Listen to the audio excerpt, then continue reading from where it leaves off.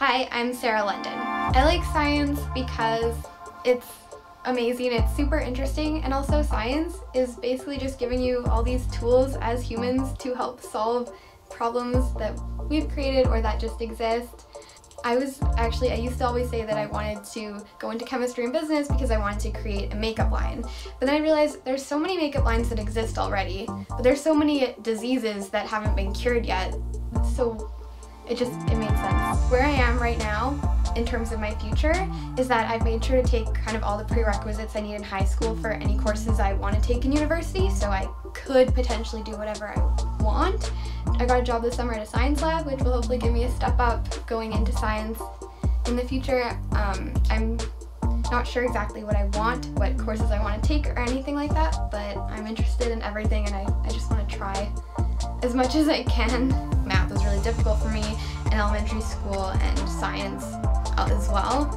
And then I don't think it was until high school that I was really like, I'm interested in this, and you realize that just because you're not good at science in middle school or high school doesn't mean that you can't work hard and excel in it as you go on. I took grade 12 pre-cal twice. The first time I barely passed, and I think too many girls, and just anyone in general, bases what they think they're smart about on high school courses. I might not have done great in physics or chemistry, but I'm still interested. When I was little, I was super shy. I wouldn't talk to anyone. I hated strangers. I was super, super quiet.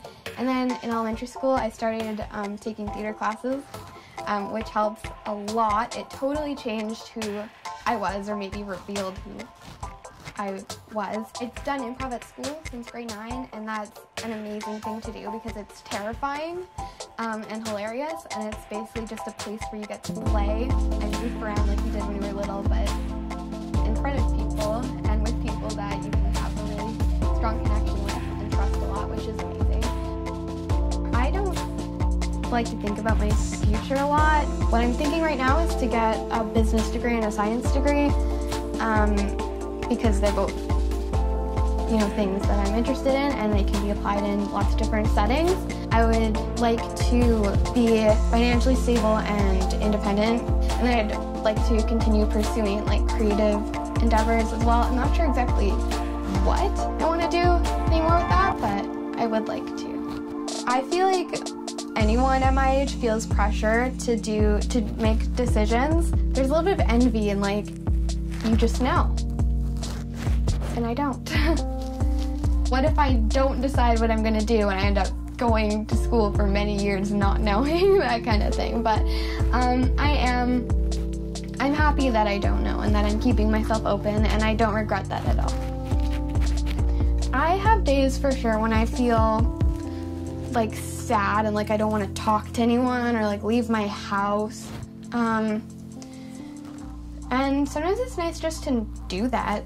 I think we all have those days. I know some people feel it more intensely than others, but I think it's the fact that we sometimes block out the nice things people say to us. You'll have friends that are like, oh, I'm so happy you're in my life, and you're just whatever. But that's amazing, and there's definitely going to be someone out there who really appreciates having you there. I know things that help me feel better. Sometimes just crying is nice.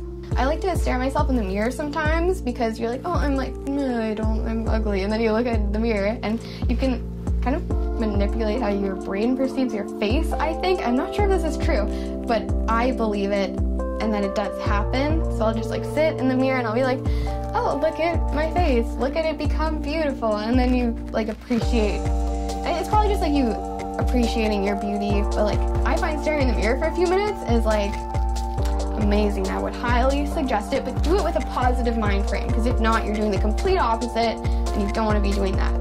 Sometimes it's cool to just talk with your friends. I've had friends that are I feel horrible, whatever, and you're but I need you, I like having you here.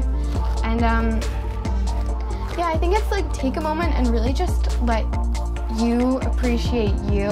Think about all the amazing things you've done, everything you could do in the future, everyone whose life you've impacted positively.